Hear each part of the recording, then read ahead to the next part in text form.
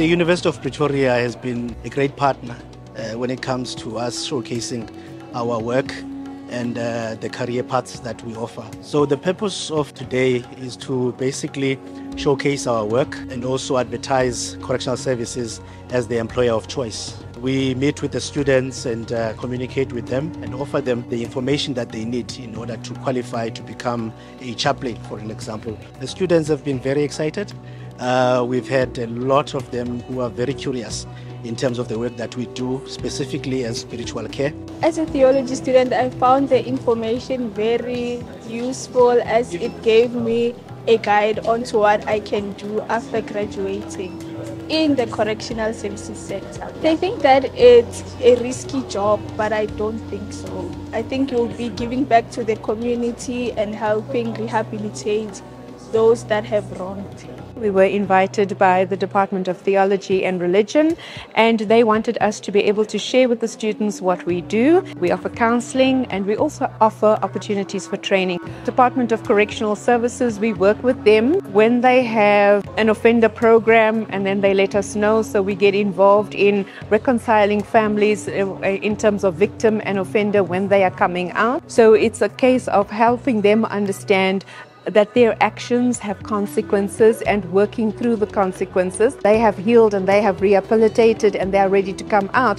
The challenge is for the person and the people outside. They haven't had that opportunity to be able to work through a process of healing and forgiveness themselves. And that's where our work is so important and it comes in. I want to find out what other things can I do outside from being a pastor necessarily, because that's why I'm studying theology, to discover more about ways I could share the word of God. Because there's only one side I only see in terms of like people who are prisoners. Like it's just being in prison, the life of being in prison, but I've never seen that side in terms of religion. So that caught my attention, the fact that, you know, there is church in a way in jail. So they are hearing the word, they are like receiving whatever they need, like spiritually. The chaplaincy, it's a calling, a ministry by presence, a ministry by word. It's a ministry in different situations.